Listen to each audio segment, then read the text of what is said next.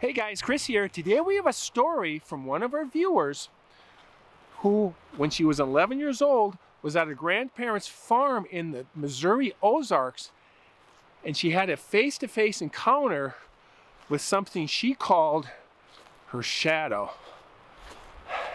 Also, we're camping tonight, and I'm going to be cooking my classic Basecamp Burger. That's next.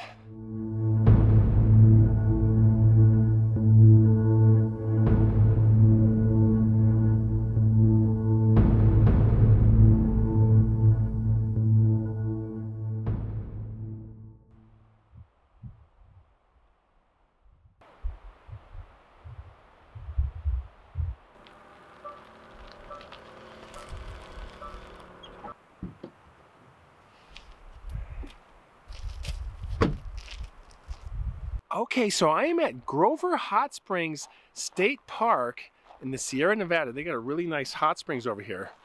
And we're high in the Sierra here. And I'm gonna set up camp. I'm gonna go for a hike up some amazing waterfalls. And while I'm doing that, I'm gonna play this interview with one of our viewers. Her name is Sheila. So Sheila contacted me recently and wanted to tell me her story about when she was 11 years old in 1970 at her grandparents' farm in Missouri, in remote Miller County.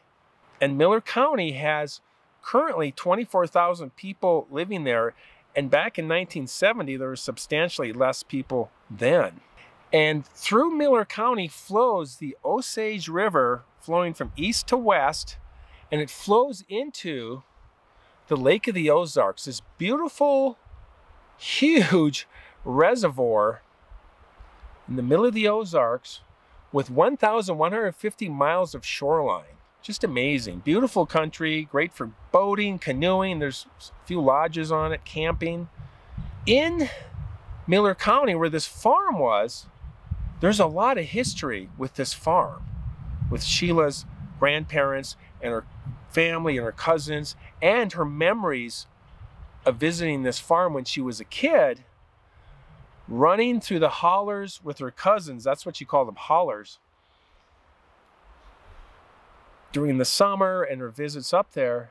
And this is where she had this encounter with what she calls her shadow. And the reason she called it her shadow was because she's felt it's watched her before. In fact, she's felt it's possibly watched her many times before, when she would go out by herself into the woods and just hang out by the creek, sitting on her favorite log, going for hikes by herself, or even being with her cousins. And because of this, she felt, and this is her words, she felt she was chosen. This is her story.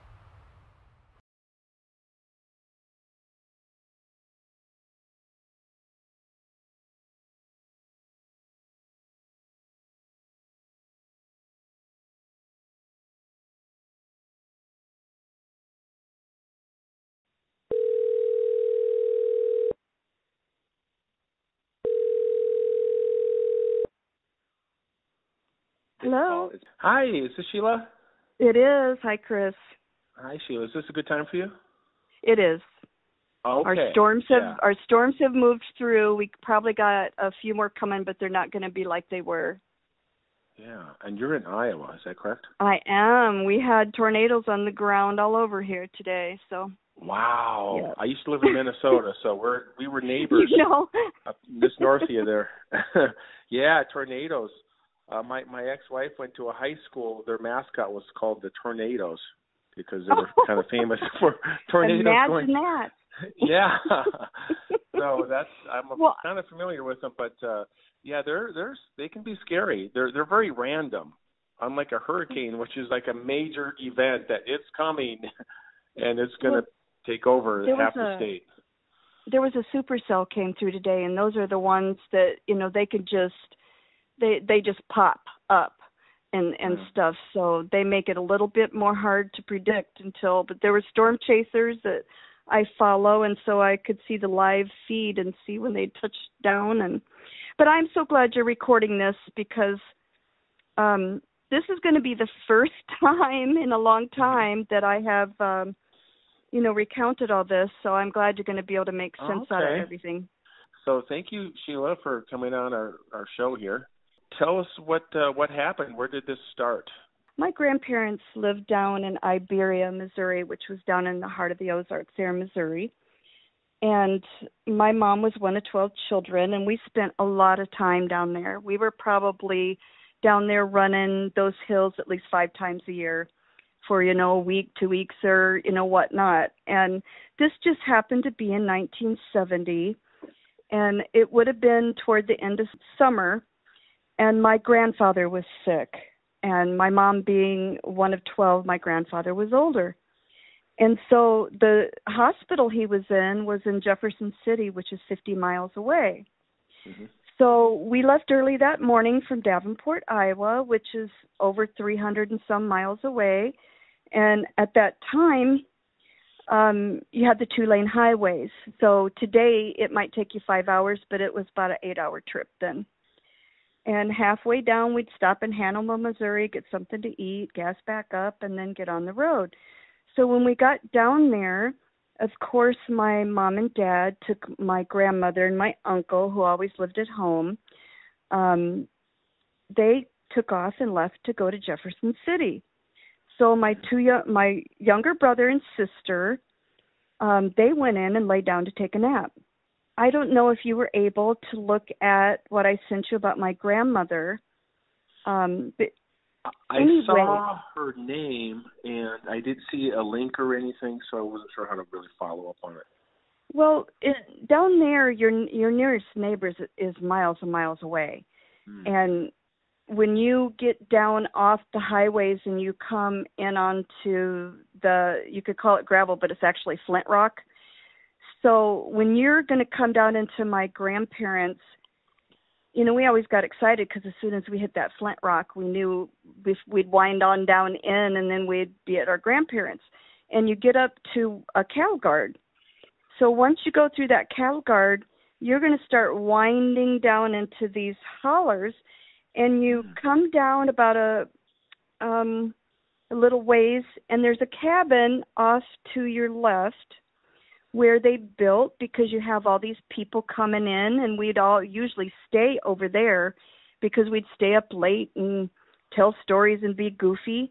And then as you wind back around, you come to your left, and right in there, there's a corral.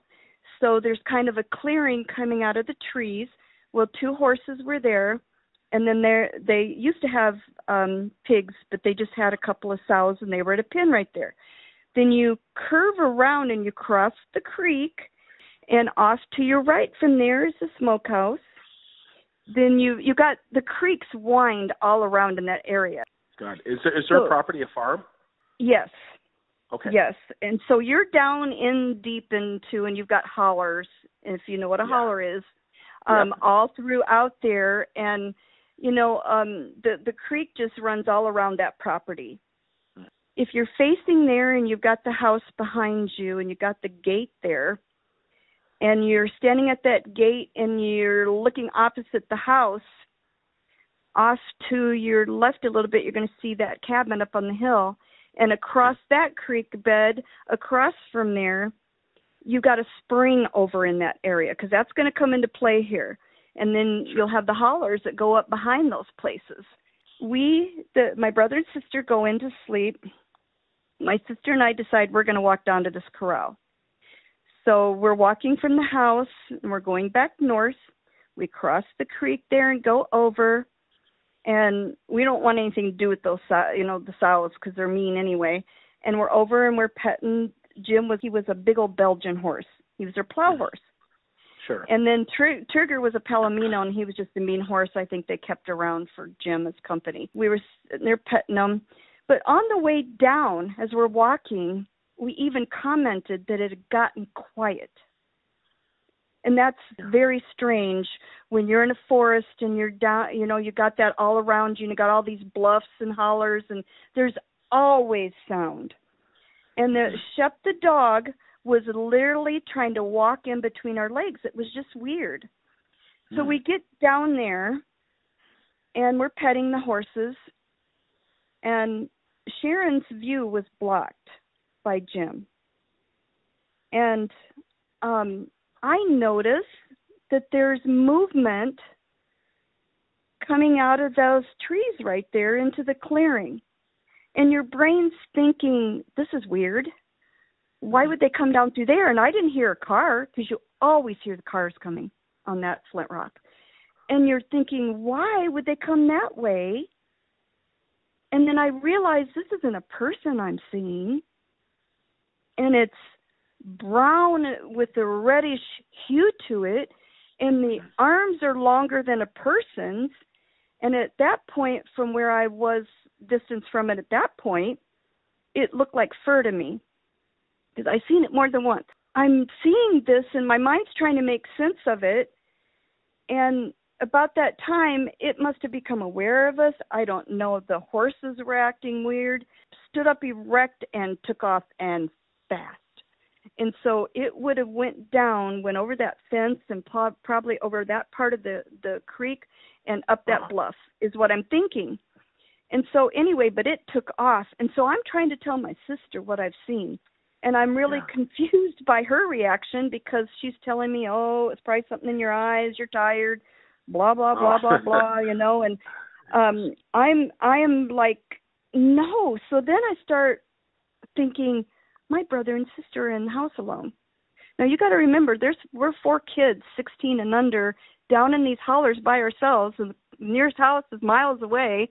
Our parents and their grandma and uncle are in Jefferson, you know. So, and this would have been, because we didn't get down there until probably 1 o'clock in the afternoon. So by the time we start heading back toward the house, it's like 3, 4 o'clock.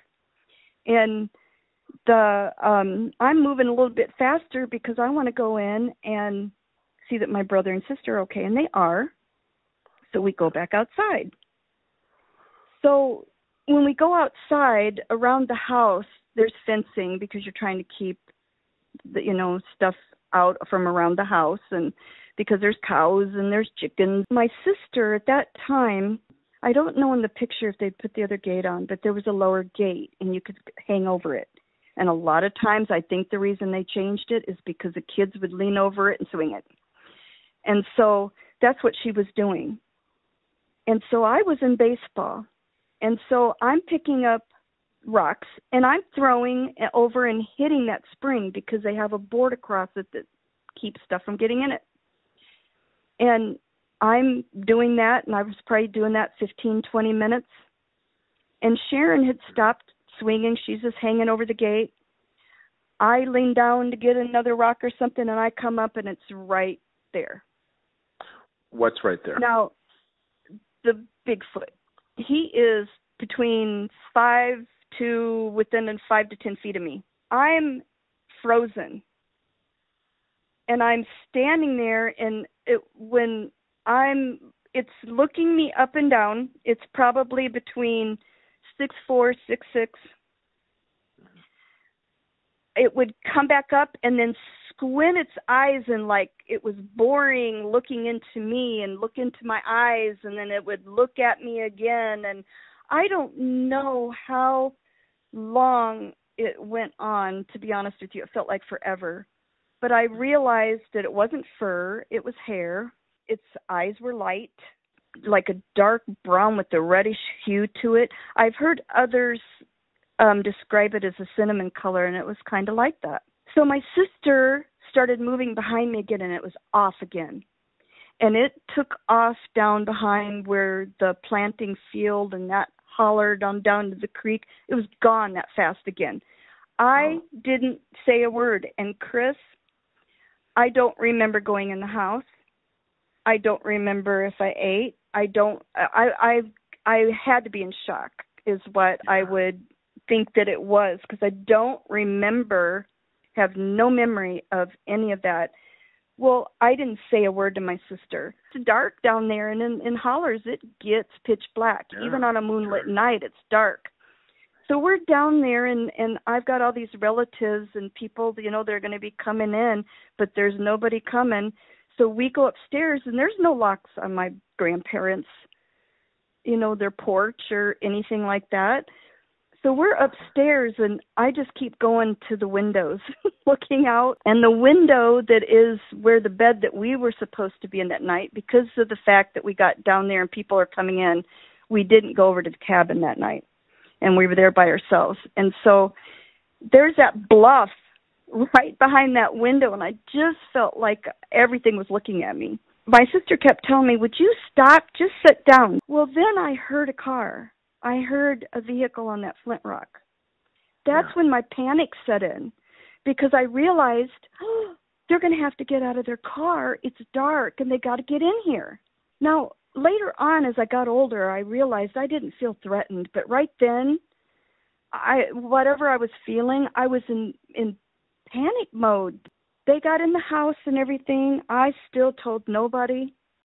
I literally made myself sick that night, hearing people and the cars coming and making sure people got in and hearing them talk when they came in through the night and everything. I didn't tell anybody till a year later.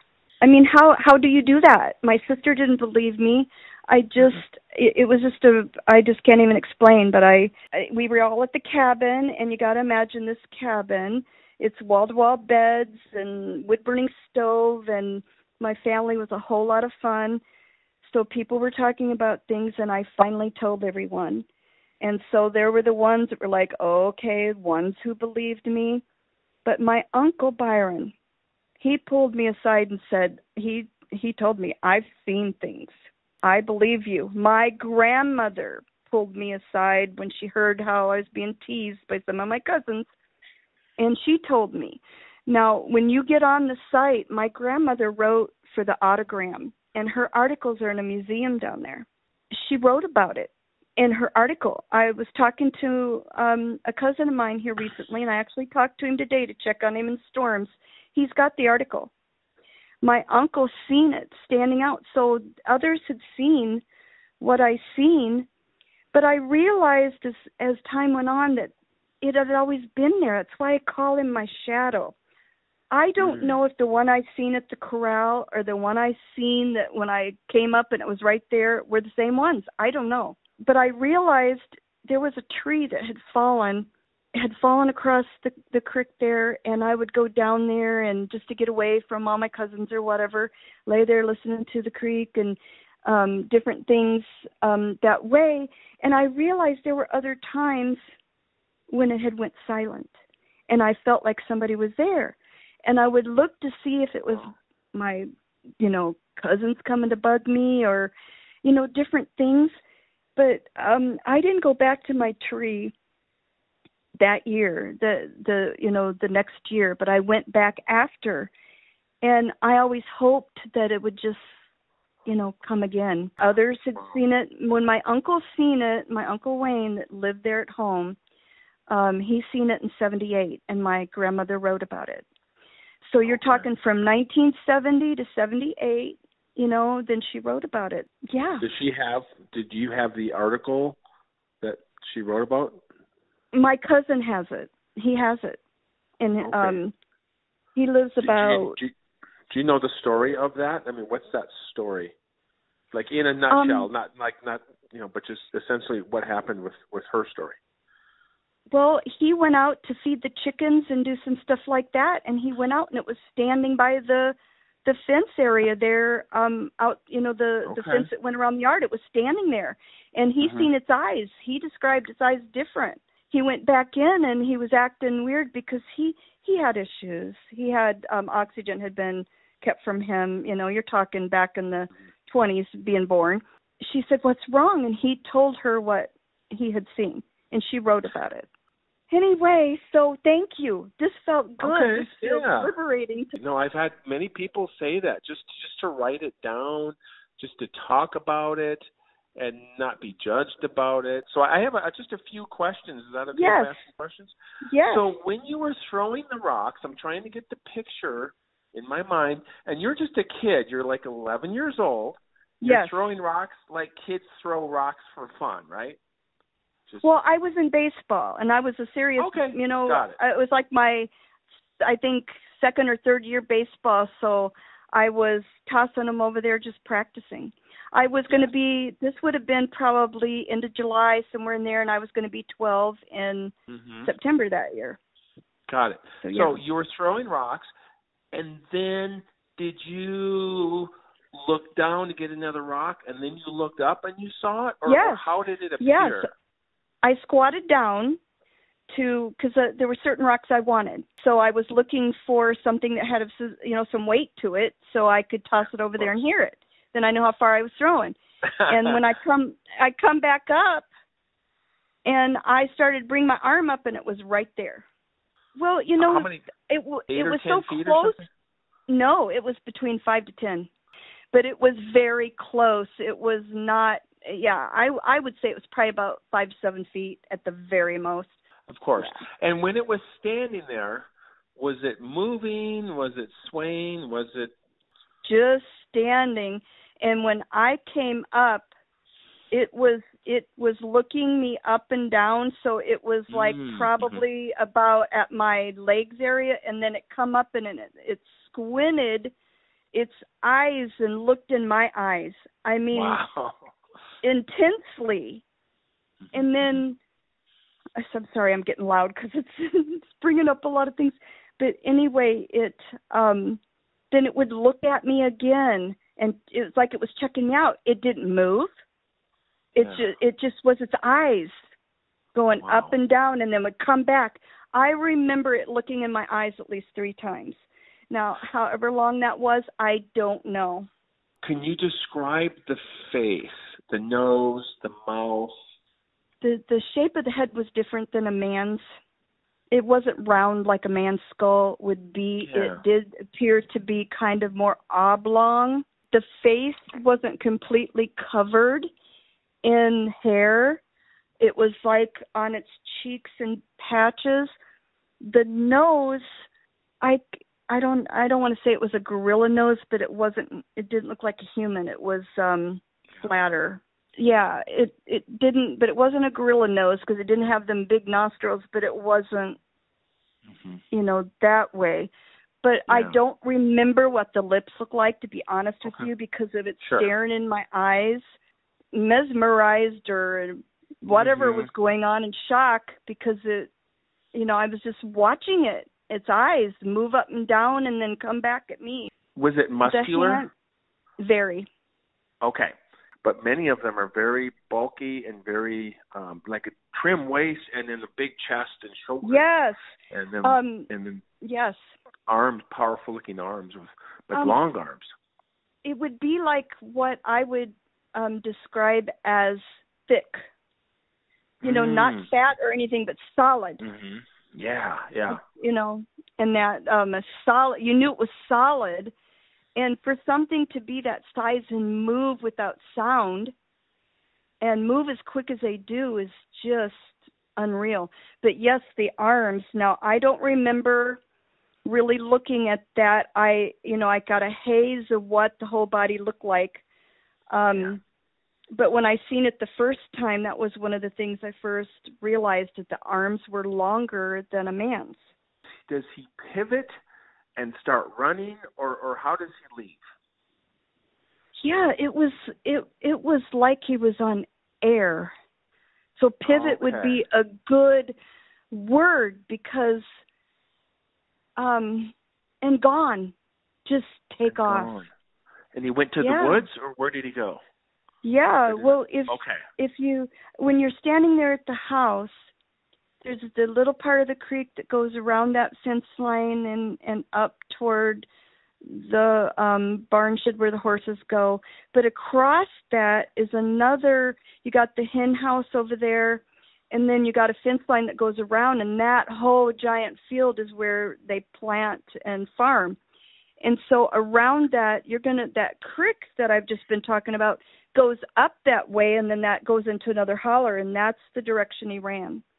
But there's another holler then that goes up behind that cabin.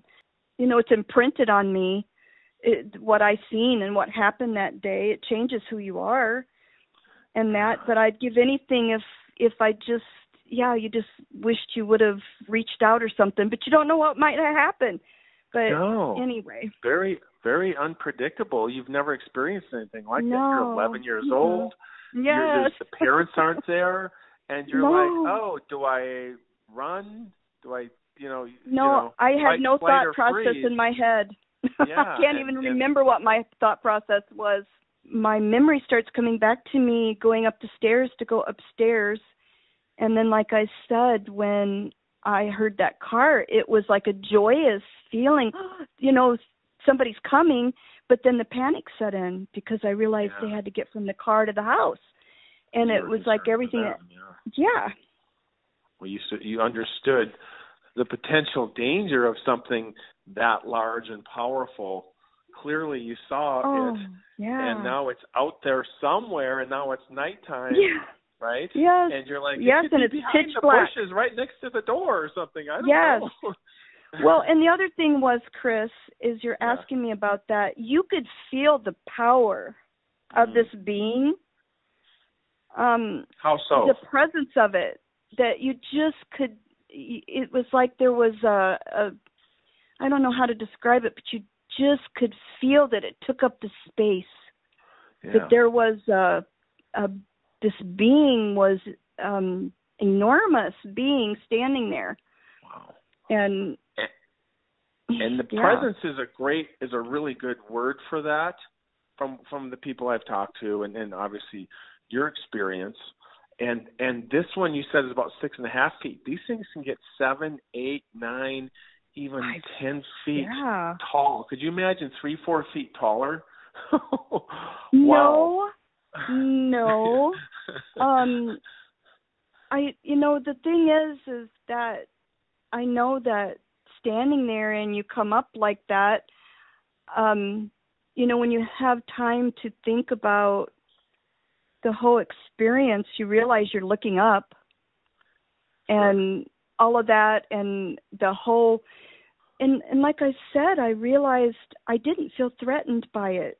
After you have time to think about it as time goes on, he was very curious about me. That was for sure. Very. And you're the one that sounds like you spent time out there by the creek and the log and looking at the horses and just, enjoying being out there. And well, my cousins were hooligans, the boys and stuff. They're running those hills being nuts and crazy and stuff like that. So it probably didn't want nothing to do with them.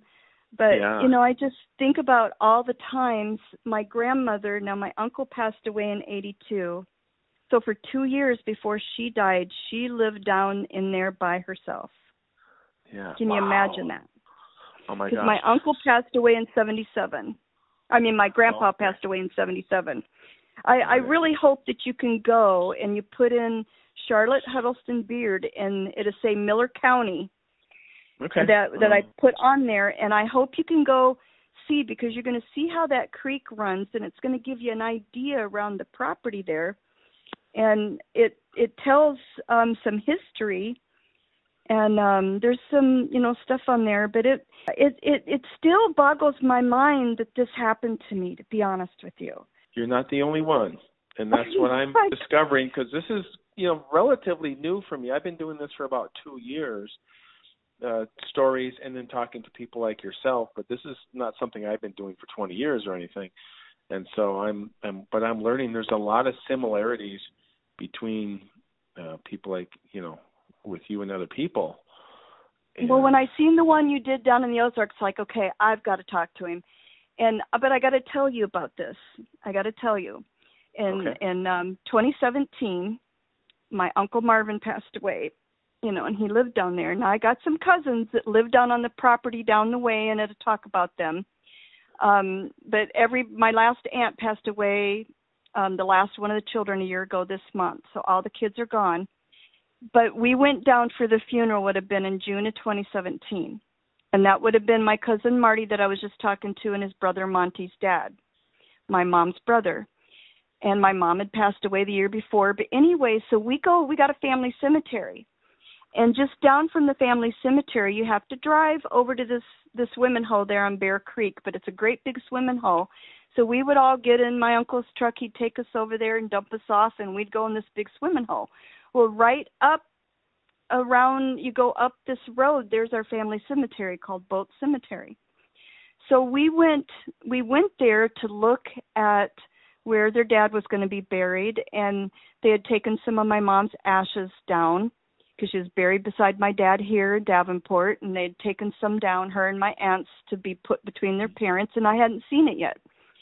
And so we went there, and we're sitting there, and Monty and I are sitting over on a picnic table, and my cousin Marty's kind of a tree-loving, hugging hippie. And he's over going, well, look at this tree and all that. And it got quiet. So Monty and I look at each other because he's seen something, okay? Yeah. And we looked at each other and we said, Marty, it's time to go. It's time to go. And he's like, oh, and he's over there. And we're like, come on. So we just got weird and spooked about it. So we stood up and we went to the truck. And about that time, something jumped out of a tree, hit that ground. It literally rumbled the ground so hard that it almost knocked Marty off his feet. Here he come running and jumped in the truck with us and said, I'm a believer, I'm a believer, I'm a believer. So I don't know, but I know one thing, that wasn't a raccoon or anything else. And so I'm telling you, I just don't even know. I sometimes feel like I'm being followed when I'm down there.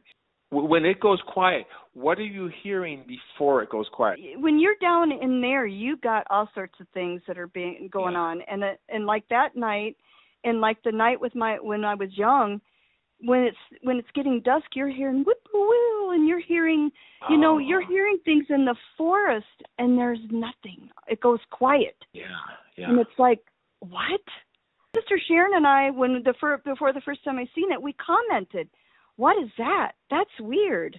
And Shep the dog was literally like trying to walk in between our legs. It was just a really strange how that all went down. But animals are very perceptive for that. Horses, dogs, cats. Well, the horses were stomping their feet. They had their ears laid back, and we just assume we're city kids. They don't want us here. Jim was so gentle. He was just never like that. But it was just, so you're not thinking you're going to have something. You're not going to see something like this. No, you're just seeing the reaction. And you think it's something else, or I think it's you or something. So, yeah. Well, thank you, Sheila. I really appreciate Thank you, Chris.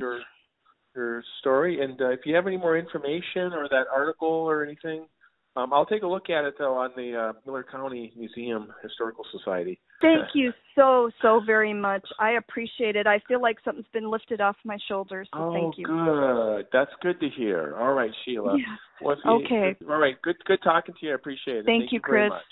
Okay, all right. Good night. Bye-bye. All right, it is time to make some dinner. I'm going to be making the Basecamp Burger. This is really tasty, and we're going to have a beer with that as well. And before I do that, we're going to get a campfire going, make it nice and cozy. And we got some kids playing wiffle ball over here. There's a lot of screaming and stuff. I like kids, but the screaming. Okay, so I got a new Milwaukee 16-inch splitting axe. That is 26 ounces, and that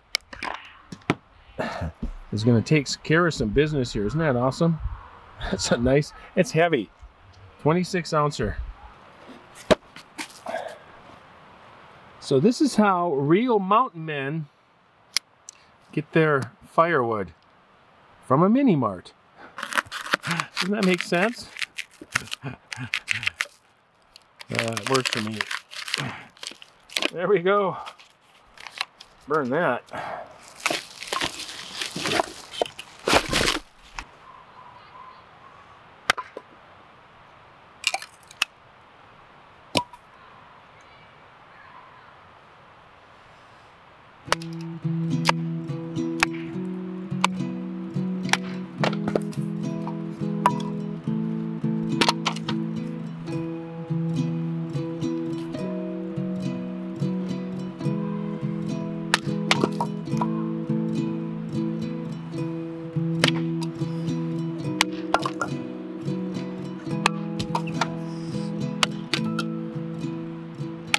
Yeah, that Milwaukee works very nice. It's not too big, easy to pack, and I think it was like 35 bucks. Works really well for what I'm doing though. Just a little one-night camping trip, and I'm not splitting a cord of wood or something. But yeah, I can do it one hand, two hands. The pine split's nice and easy, so.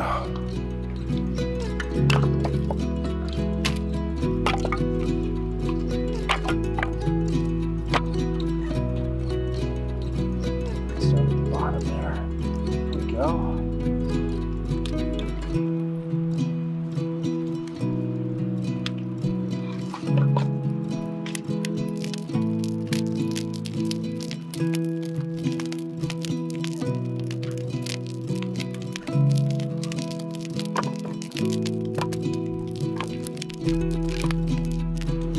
Okay, so this is buffalo burger.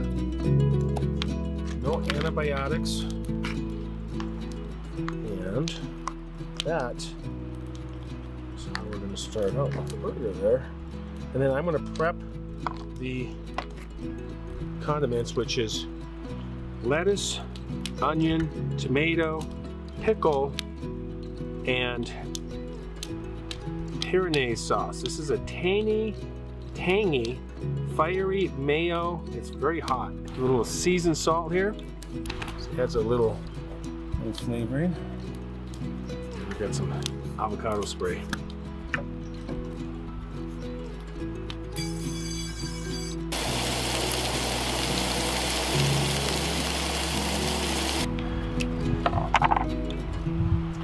Okay, so I'd like to start off with some nice tomatoes.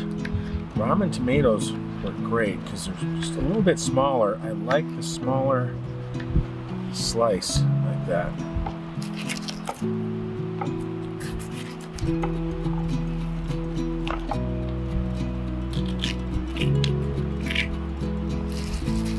Lettuce.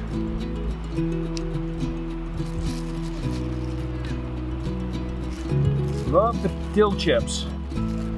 This is makes a difference. Gotta have the pickle on there, so you can make this work.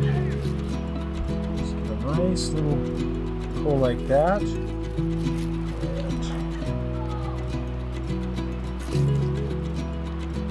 like that. Potato buns. These work great. Taste great too.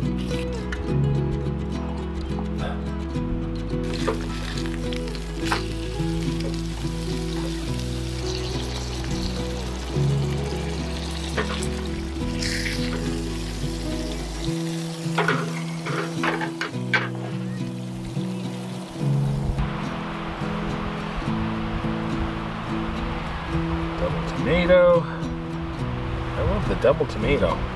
Double pickle.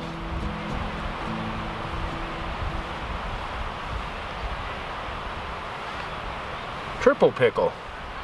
Is that legal? I don't know if that's even legal. Triple pickle, double tomato, single onion. There we go.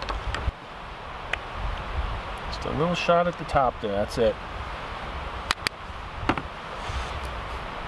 That is the Buffalo Burger, Basecamp Buffalo Burger. There we go. And for tonight's beer, we have from Chippewa Falls, Wisconsin, the Leinenkugel's Summer Shandy. That is a Weiss beer with natural lemonade flavors. And that is really a tasty beer. It's kind of like kicking off the summer season. Little early here, but that's what I'm doing.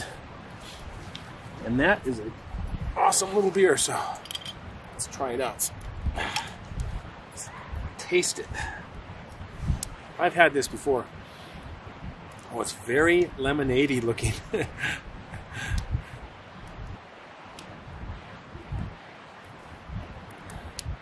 Yeah, Leinenkugel's, Chippewa Falls, Wisconsin. That's not too far from where I grew up from Minnesota. You just kind of head straight east from where I used to live. So,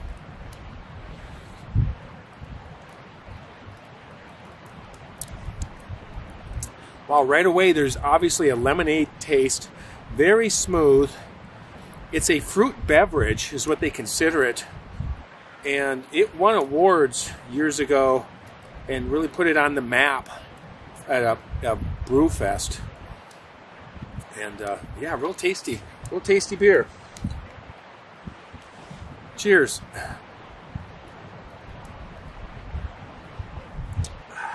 Boy, that fire feels so good. Oh my gosh. It's not cold yet, but the temp is dropping pretty quickly. I think I outdid myself with 2 burgers. I gotta sit kind of funny here to eat these, otherwise they flip into the fire. Wow, that's a big one.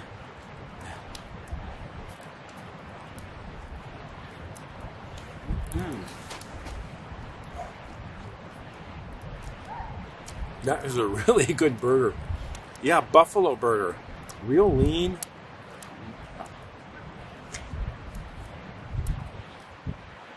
Real tasty. But really a pretty wild story from Sheila about her encounter in 1970 at 11 years old. That's a lot to deal with when you're an 11-year-old kid. That can affect you in different ways throughout your life. Kind of sets you up because you just don't know what you're dealing with. There was another story I heard about. A little boy was on a field trip and they were in some state park. Not sure if it was Pennsylvania. And there was adults, teachers, and kids, and they're going through the forest. And he was the last one. This was in the 70s as well. And there was no parents in the back of the line to watch all the kids in front of them. And he got distracted by a turtle that he saw just off the trail. And he thought, wow, this is really cool. There's a turtle. And he picked it up and he was looking at it and he was checking it out. And he looked for some more. And then he realized the group was long gone. It'd been 3-4 minutes. And he just got distracted, like any little kid would do. And he's sitting there, puts the turtle down, he's looking around, and he realizes how absolutely quiet it is. And he's not really sure which direction to go. I mean, they're on a trail, but he went off the trail a little bit. And he just felt afraid because he was by himself. Late afternoon, in the forest. The group is long gone. And he hears something in the forest coming towards him. And he doesn't know what to do, so he just stands there. And out of the forest steps this kind of a reddish tinged hairy man, Bigfoot, steps out of the forest and he just casually walks up to this little boy. I believe he was 8. And he's about 3 or 4 feet away, standing directly in front of him. The little boy is just in a state of shock. Parents are gone, everyone's gone. And this thing looks down at him, and then it reaches down and it picks him up and holds him at eye level for a 7-8 foot tall Sasquatch.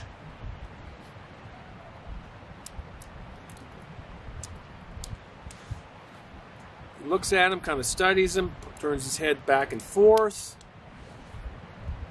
The kid is having an out-of-body experience. He's watching this in his mind, somehow removed from the situation, like a drone hovering right over here, watching this, and he felt calm. This state of calmness come over him as this was happening, and he sees the massive arms in this Sasquatch holding him up. Surreal is the word. And then after, it was a long time, couple of minutes, This thing is like studying him, checking him out. It sets him down, and it turns, and it goes into the forest. And the kid didn't remember anything. He just remembered, the next thing he remembered was there was an adult carrying him back to the bus. And the other teachers, the parents were all going, "Where were you? Did you run away? What's going on?" And then the kids kind of picked on him. They were teasing him. And speaking of kids, there's some kids walking behind me. And he was just in a state of shock. He just thought, there was nobody here to help me. There's nobody. I have nobody. Nobody's listening to me. And they asked him what happened. And he couldn't put into words what had happened to him. It was incomprehensible.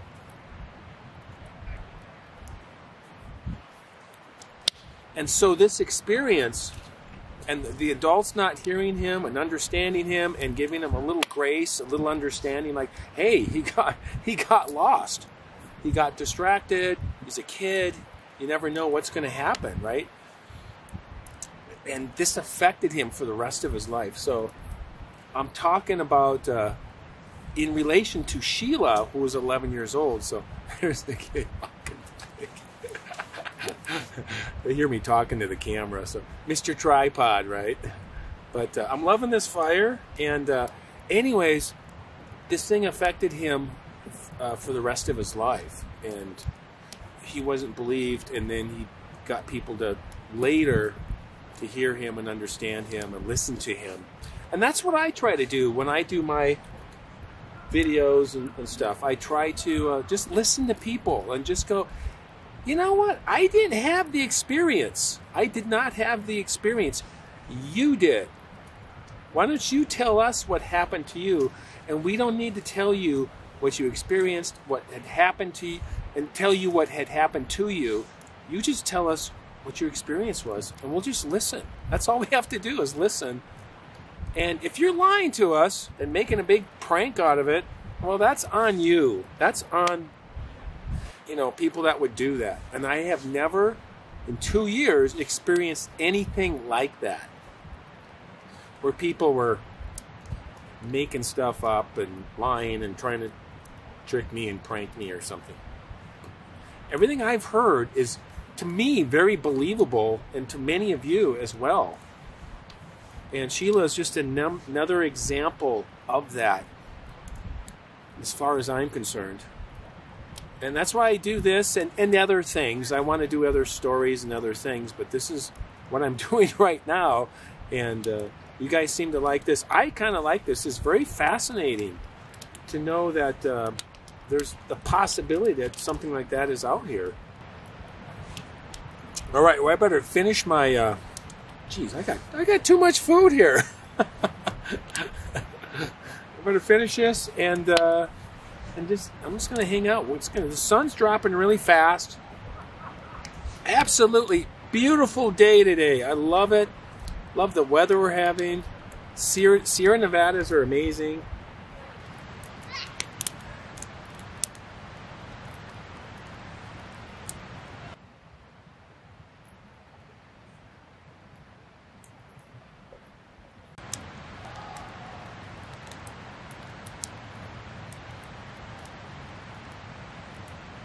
All right, you guys, it's been a really good day. Really enjoyed this. It's just, everything's so familiar. It's like summer's coming, like I said, and just camping and fire and cooking and hiking and the mountains. Love the mountains. So I'm going to be turning in. I'm not going to get the stove going. I don't really need to. It's ready to go, though. I know how to use it now, so it's great.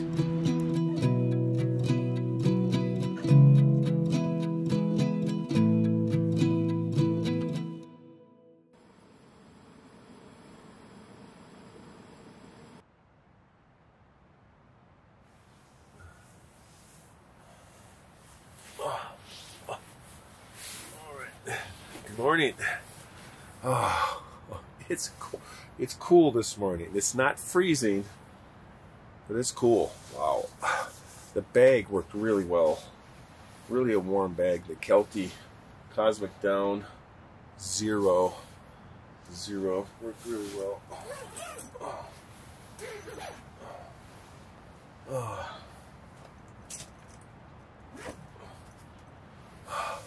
All right, I'm gonna get some coffee going. It'll be really nice, warm me up. And the kids were up pretty late last night, running around, screaming and stuff. I had to go out there at one point and ask them, "I'm sleeping here, please." "Okay, I'm sorry." And they just kept it up.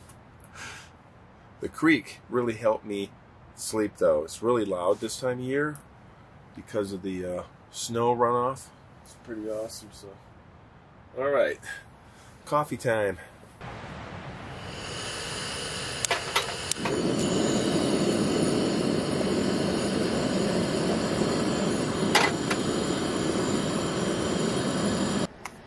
All right, that is Hollis Street coffee. That's an espresso. That was our French roast. That is all right, though.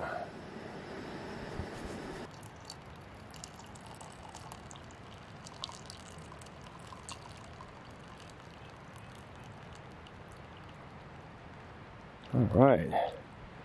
Best part of waking up is Folgers in your cup. Well, if that's the best part of your day, I guess it's all downhill from there. Yikes. Oh, yeah.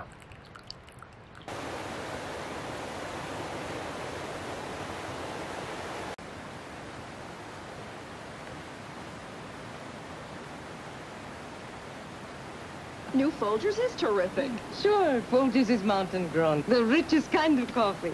Folgers is a big favorite in most of the country. It tastes terrific. Get new Folgers in the red can. Or for automatic drip coffee makers, get Folgers Flaked Coffee. Both delicious mountain-grown Folgers. All right, thanks you guys for watching. And if you guys like stories about the strange, unexplained, and things that go bump in the night, please like and subscribe. You guys always know how to do that. And appreciate your comments, as always. And if you have your own story, I'd love to take a look at it. I can't put everything on the channel, but I do read everything I get. And that's basecampchris2@gmail.com. So, all right, we'll see you in the next one. Keep hiking.